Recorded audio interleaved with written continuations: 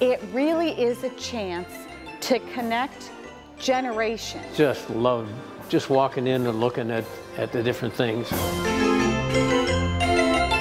Inside an old post office is a museum putting its own stamp on the Sandusky community. In 1988, the first set of carousel stamps were issued, and those are in the banner up on the wall there. The Merry-Go-Round Museum opened in the early 90s with bits of history that take people back. These two animals right here are from Euclid Beach. That was in Cleveland. It closed in '68, I believe. And I lived very near there as a small child and rode them frequently.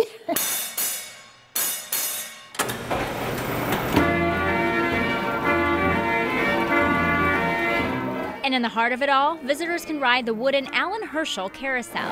Now, this carousel was made in 1939, and even at a whopping 9 tons, it used to travel from city to city throughout the Midwest. And aside from these animals, just about everything on this unit is original, including its incredibly fast speed. Carousels were the original thrill ride. They went fast. They weren't for children. It has a lot of animals on it that our people here have carved. It has our own stamp on it. We do one every year, and it's a fundraiser for the museum. A handful of local artists design and craft one horse a year. And it takes up to 500 hours of work to finish one piece. It's all painted